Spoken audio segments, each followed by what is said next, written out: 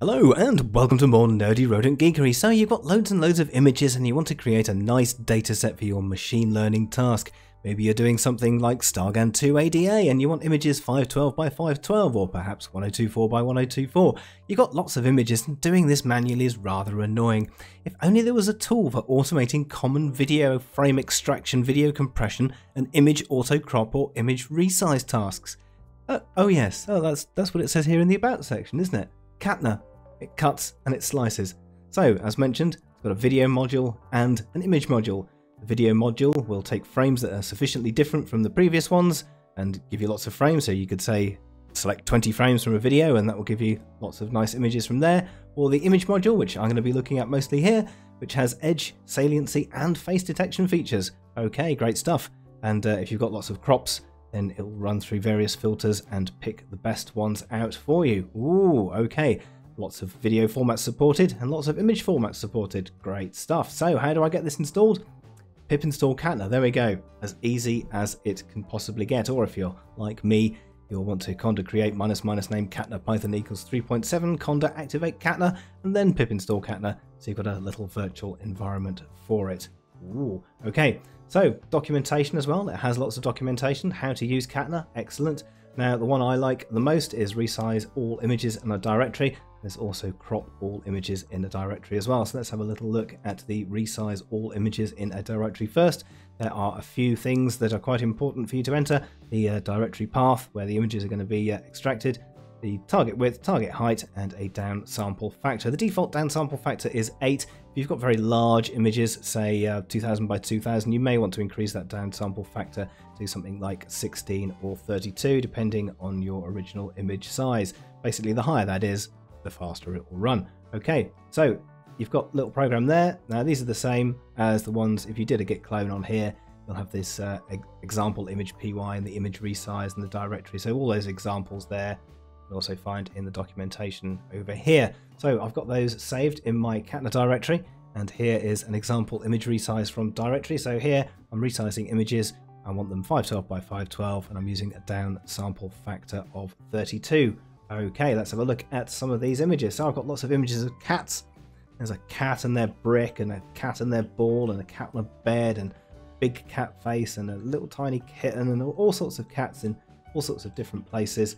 And I want to either crop or resize these. So let's have a little look at the resize first. That's pretty easy. So we just run a resize there. That will go through and create a new directory, Katna resize, because that's what I wanted to call it in there. And it's looking in the input directory, current directory, which is where I am. So it'll go through all these cats, resize them to 512 by 512, and you'll have to do a little bit of manual work as well. There may be, you know, not quite the perfect resize in there for you, but if you've got lots and lots of images, I think there's just over 100 in there, then doing this automated method is certainly quicker than doing it by hand. So let's have a little look. So we've got a cat resize there, 512 by 512. If we just have a quick compare to the original. Let's shrink this down a little bit so we can see them both. So there's the original and there's the cat. So it's cropped that one out, resized that one nicely, I mean. And there, yeah, it's done a nice resize on that. Sort of pick the salient features out. Yeah, there we go. There we go. So we've got a cat there, got a cat there. So it doesn't really matter if the cat's on the left or right. See, not quite as good there. Not quite as good there. But yeah, it'll mostly pick out the features for you. That's quite a good one. And yeah, there you go. So it does all that automatically for you. Great stuff, eh? Saves a lot of work resizing, and they're all the same size there. So 512 by 512. Now you can also do a crop as well. If I just get rid of those resizes quickly, goodbye. So the same thing here. I want to do an example crop image. Example crop. There we go. Number of crops to return. Say I want to return 4 different crops. 4 different crops, and I'll make them 1024 by 1024 this time, because why not? Same sort of down sample factor of 32. Run through there. Again, I create my Katna crops directory. That will run through all the cats, and slightly different to resize in that it does a crop. So we'll just wait for it to do that thing. Now, as you can see there, it's no perfect crop for image. Cat 20. So if we have a quick look at cat 20, just to show you an example.